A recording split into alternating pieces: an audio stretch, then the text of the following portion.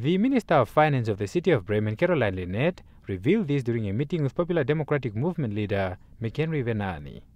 She mentioned that the German authority is yet to convene a ceremony to return the skulls to Namibia at a date yet to be announced. Germany's ambassador to Namibia, Christian Schlager, emphasized that negotiations are underway with Namibia on the return of the skulls. Charité clinics in Berlin have identified 22 further remains for quite some time now.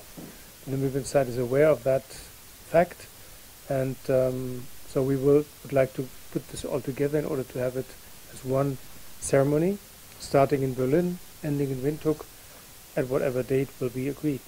That is, I cannot tell the date because it hasn't been agreed. We are looking forward to have it as soon as possible.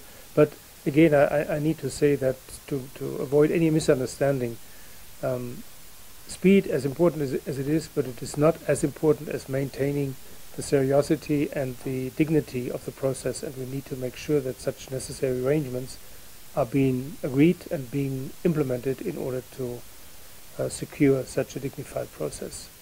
While appreciating the move, the PDM leader, however, stated that it is high time for the German government to issue a formal apology to Namibia, particularly to the Nama and Ovaherero descendants.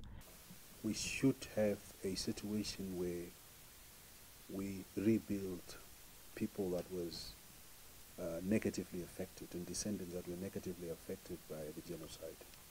One, it is important that we expect from the German authority a candid remorse of an apology before we really engage into how we can address and redress those communities that were dispossessed of land, that were dispossessed of cattle, and most importantly and fundamentally, the loss of life. Now, one thing that is very clear to us is that you can't not put a monetary value to life, to the loss of life.